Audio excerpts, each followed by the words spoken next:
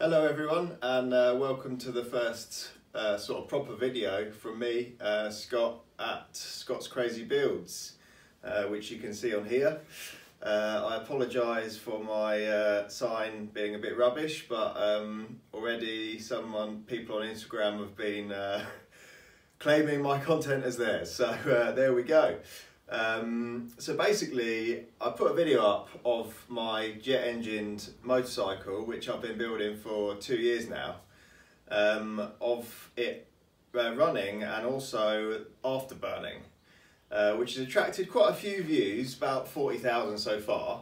And this afterburner, which you see here, was glowing red and white hot and making some big flames, which it's supposed to do. So that's good. Now, unsurprisingly, the overriding sort of comment that was vastly posted was that I'm going to set my bum on fire, which might happen, but I don't think it will. So this video is really just to explain why my bum isn't going to set on fire.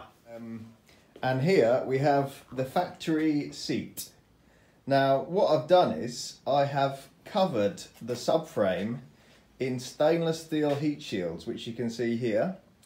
And those heat shields are also covered in gold foil, which is used on race cars and aircraft.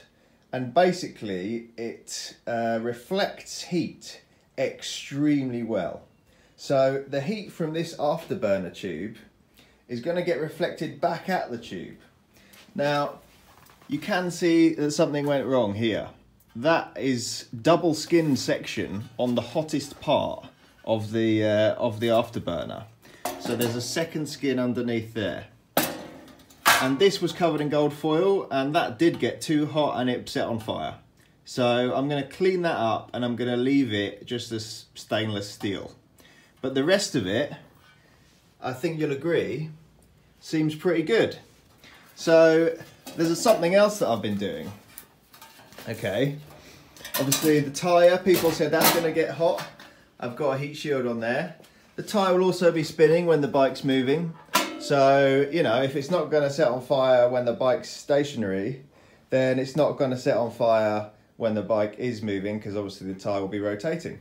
So here you can see the heat shield on the top, and you can see that I've stuck temperature sensors on the crucial points where the seat mounts and where the plastic fairings will go.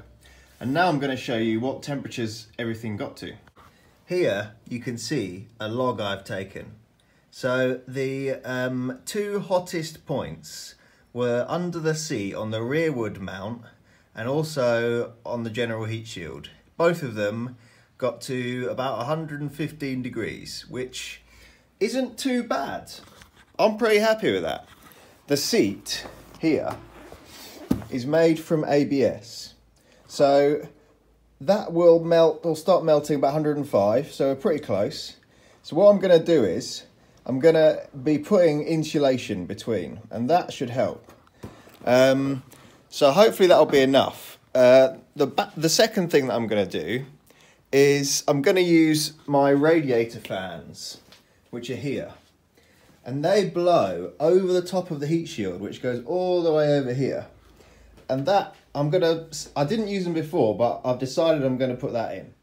So another thing that obviously I'll be doing is when I actually come to ride the bike, which I'm pretty nervous about, I'll be riding it with leathers and Nomex, which should protect me reasonably well. But before I do that, I need to do more testing.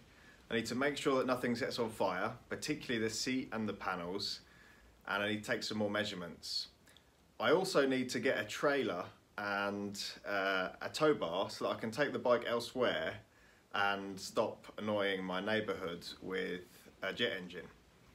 So I've started a GoFundMe, which is on my website and also my Facebook page. If you've got any questions of any kind, particularly technical, or you want more content, educational videos, then please let me know, particularly for kids. And I'm gonna post some more content on how the bike works, what the components are, how I built it, so that's coming soon. Please like my Facebook page and my Instagram, and thank you very much for sharing.